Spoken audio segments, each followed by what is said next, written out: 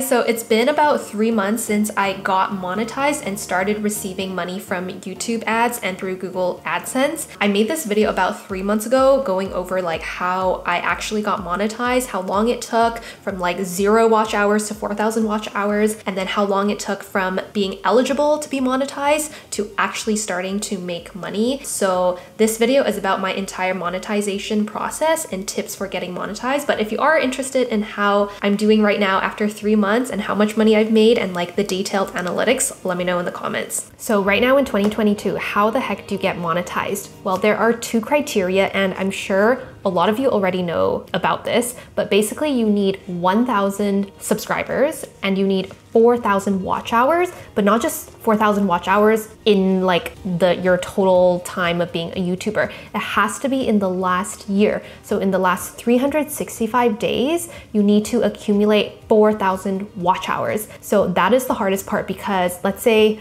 somebody binge watches your video last year on this exact same day, you might lose some watch hours. So the thing YouTube wants to see is that people are continuously watching your videos, and pretty much the only way you can get your watch hours is if your channel just grows in general and you're building your audience and you're getting more people to watch your videos, or you have like more videos and they're watching longer. So first of all, how long did it take me to get my first 1,000 subscribers? I would say it took me, I think it was like around a year. I have to double check, but I think it was around a year. And then for 4,000 watch hours, actually maybe 1,000 subscribers was like 7 months or something. I really had a hard time with getting the 4,000 watch hours. So it took me a year and a half. So I started my YouTube channel in October 2020. So yeah, around a year and a half. And like I've been waiting so long to get monetized because I got my 1,000 subscribers pretty early on, I would say. And then it took double the time to get my watch hours. So I think it really depends. Like I've heard a lot of people get their watch hours first, but then they're not at 1,000 subscribers, or they're like missing the watch hours. So it really depends on how well your videos are doing. And for me, I think one part of me being able to get 1,000 subscribers is that I had a following already on Instagram, and my niche when I first started my YouTube channel was tips for calligraphy business owners. So because on Instagram, I already had about, 3,000 or 4,000 followers, I think a lot of people then subscribed to my YouTube channel because of that. So for me, it was like way easier to get 1,000 subscribers, but the watch hours took me forever. And I have to thank this video, this how to start a greeting card video, because it's like the video that really helped me get watch hours. It's like my best performing video that's getting like around 200 views every 48 hours. Like if I didn't have this video, then it would be really hard for me to get the watch hours. So what is the process to get monetized? Well, first you have to get your 1,000 subscribers and 4,000 watch hours in the past 365 days. And then you should already have an AdSense account, because you can apply for an AdSense account before you reach your 4,000 watch hours or 1,000 subscribers. So I actually applied for an AdSense account, I think maybe a couple of months ago. And I would say the process was pretty straightforward, but the only thing I didn't do was like the tax information because it seemed like a little bit complicated. So I just left that. So actually, like my AdSense account was not complete when I was able to apply for monetization. So I had to then go back into my Google AdSense account and then add the tax information. And here's a tip, like when you're adding the tax information, there might be some questions where you don't really know what to answer. And so I actually had to like Google, or I guess I had to search up how to input AdSense information if like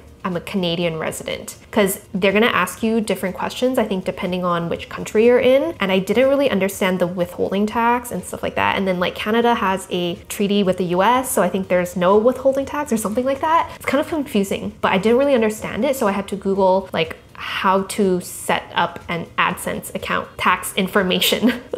So if you are at that stage and you're not sure how to do it, then I'm sure there's a video that explains how you can do that. So that took me about, you know, maybe like 20 minutes to fill in the tax information, and I had to like watch a video on how Canadians can do the tax information. And then it took me 3 days to get approved after that. So it was pretty fast, and I'm not sure if it would have been faster if I did it on the weekday, because I finished setting up my AdSense account on a Friday and then I got approved on Monday. So I would say it was like pretty fast. I do have a friend who said that her friend, it took like 6 months to get approved, and I have read some like Reddit forums where they say like there's kind of like, it's like all over the place with how long it takes to get approved. So I'm not sure if it like depends on the country or depends on your channel, like the topic of your channel. I'm not really sure what YouTube does to like approve somebody, but for me it was pretty fast. I don't know how long it would take for you, but if it is taking a lot longer than you think it should,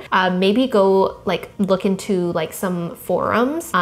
Those can be helpful. But YouTube does say that you should be approved within about a month. So I guess if it's taking more than a month, then maybe go read some other stuff on how you can get approved. I'm really happy because it took me 3 days. One other thing I had to do was after I connected my bank account to Google Adsense, I had to wait for a PIN to arrive in the mail. This is like a PIN to authenticate my Google AdSense account. So I did this after I applied for monetization, but that's because I think I didn't put in all the tax information and stuff, but I'm pretty sure you can do this before you get approved for monetization.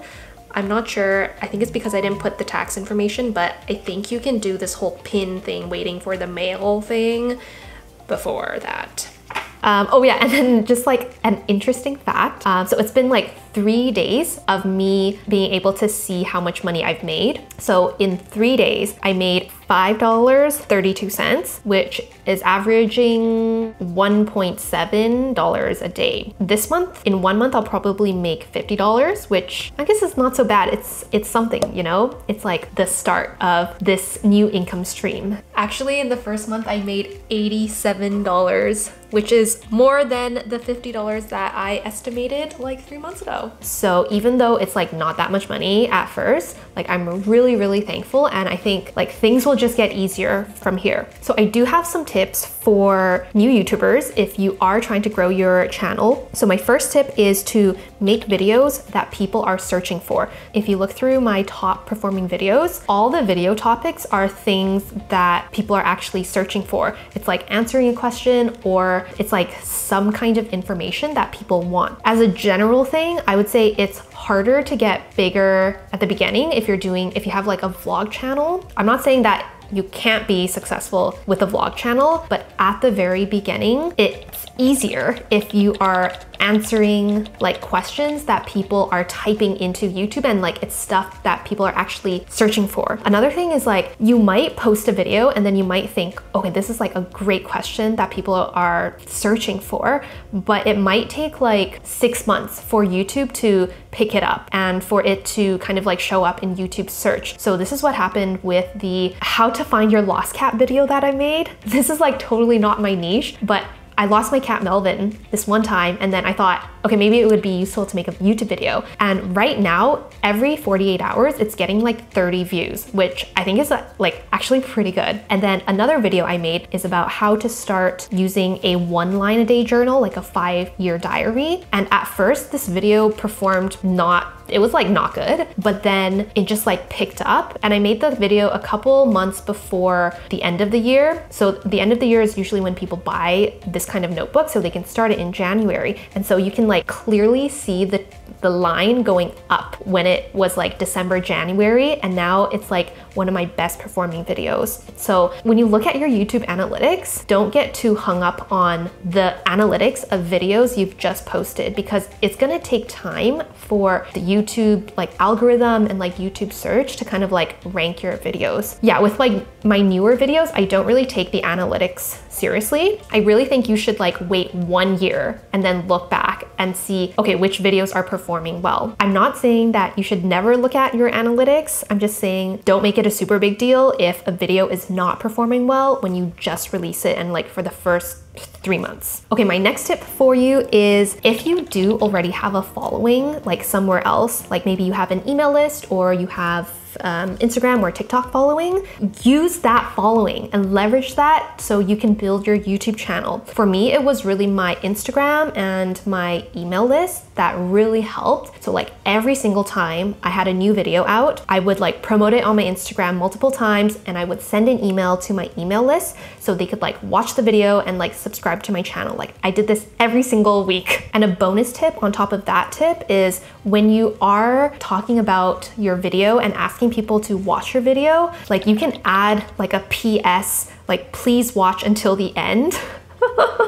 Like I would always do this. Like I would, whenever I post it on Instagram or Facebook, or I don't do it so much on my email list because I feel more close with my Instagram followers and like my friends on Facebook. I would say, please like watch till the end so I can build up my watch hours, and I would really appreciate it. And that will help because a lot of people don't know that they need to just watch through the whole video. Like some people think if they just click into the video, then that kind of like helps you, but it's actually not that way, right? Like if people click into the video and then exit the video, it's actually really bad for your watch time because they're like exiting after 5 seconds. So when you can, and if you feel comfortable, then I would tell people like watch until the end. I would really appreciate it. Okay, and then another bonus on top of that is when you're like really close to getting your 4,000 watch hours, you can like ask your followers to help you by playing playlists on your channel. So in the 1 week before I got monetized, I would like post on Instagram and ask all my followers to just like put a playlist there, and they can just like leave it on. And then that's gonna like slowly build the hours. And I actually didn't think I would get monetized within that week. I thought it would take me like 2 more weeks, but it was actually like faster than I thought. And it was really because maybe like 6 people actually told me that they were putting on a playlist, but maybe there were actually more people who didn't message me that put on the playlist just to help me out. So you can always ask your following to like help out a bit. And my next tip for YouTube is to just keep going. Like I honestly thought I could get monetized in like 6 to 12 months of doing YouTube. It took 1.5 years, but I think I'm really happy right now with like where I am. And yeah, it took longer than I expected, but I think that's what happens a lot of the times when you're like starting a business or starting a new project. And it is difficult. Like I felt really discouraged a lot of the times with my YouTube, feeling like it's not growing, or my content is not good enough, or the video editing or the video quality and audio quality is not good enough. But if you keep getting better, and one of my favorite YouTubers, Sean Cannell from Think Media, he always says, if you just get 1% better, then you will be successful. So that's also something I want to share with you. Just get 1% better with each upload. If you are interested in the other videos I've made about my YouTube journey, then make sure you check out these videos right here. And leave a comment if you found this helpful.